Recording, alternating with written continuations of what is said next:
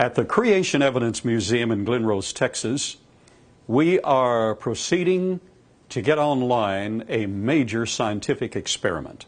Some of NASA engineers have suggested that this is the most intriguing experiment they have ever seen. What are we doing?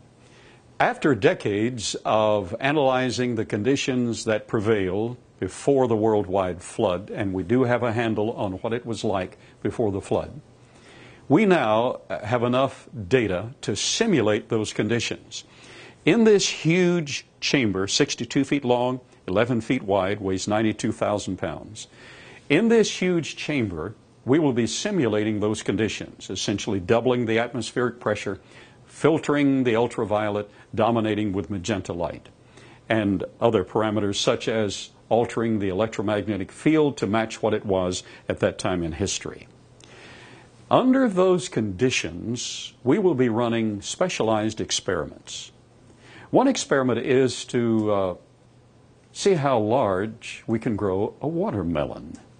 Now, I heard of a watermelon that was grown to be almost 800 pounds. Under these conditions, pre-flood, everything was larger. The plants were larger. Lepidodendron, which today is a club moss, getting about 14 inches in height, in the fossil record was 120 feet tall. I wonder how large we could grow a watermelon. We're going to experiment with that. But I think one of the more exotic experiments that we're going to run has to do with the dragonfly. Now, the dragonfly in the fossil record is much larger than it is extant today. Today, if we get a 4 or 6 inch wingspan to a dragonfly, we're doing pretty well. But in the fossil record, one dragonfly was found in Europe, a fossilized dragonfly wing.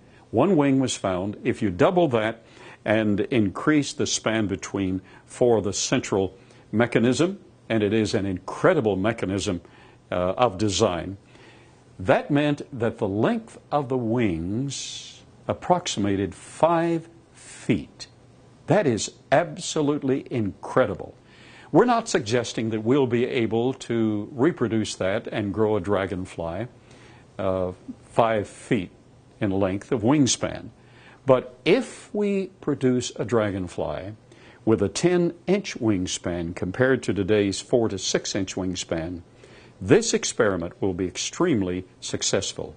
Watch us as we experiment under conditions that prevailed before the worldwide flood of Noah's day.